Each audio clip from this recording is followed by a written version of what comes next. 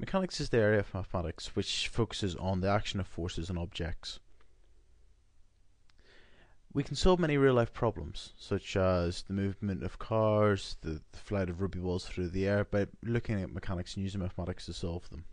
However, there's lots of factors which can make them more complicated. So, for instance, if you were to look at the flight of a rugby ball through the air, there's many factors which can make it more complicated than it really needs to be at this level, such as air resistance, the spin on the ball, the weather, even the altitude. So what we're going to do is we're going to be solving problems by modelling them mathematically.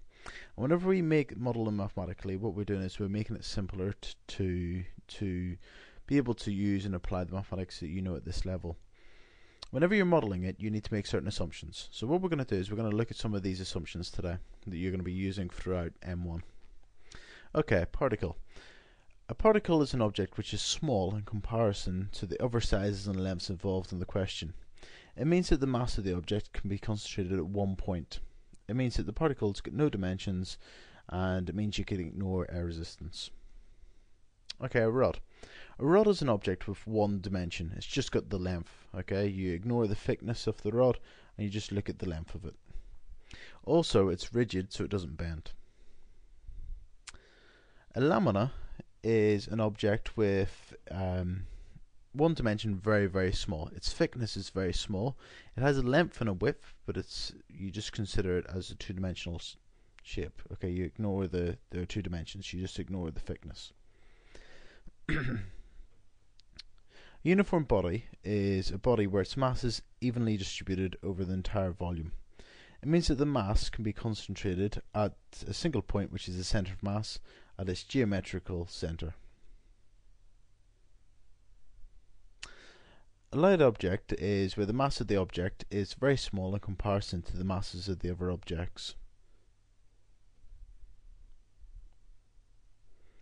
Inextensible string is string that does not stretch. It stays the same size under load. Smooth surface. A smooth surface is one where you ignore the effects of friction.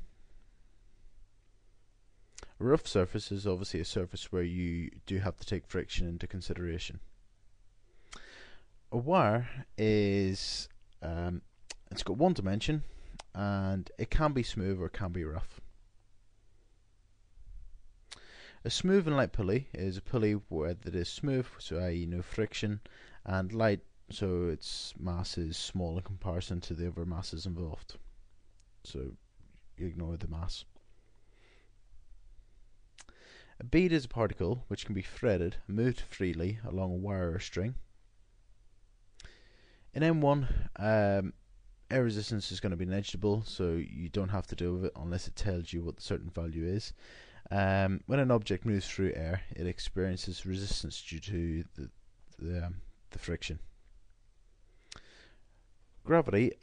Gravity is a force of attraction between all objects that have mass. Because the mass of the Earth is really large, we usually assume that all objects have attraction towards the Earth. And in M1 we're going to be considering that the acceleration due to gravity is denoted by g, and that it takes a value of a constant 9.8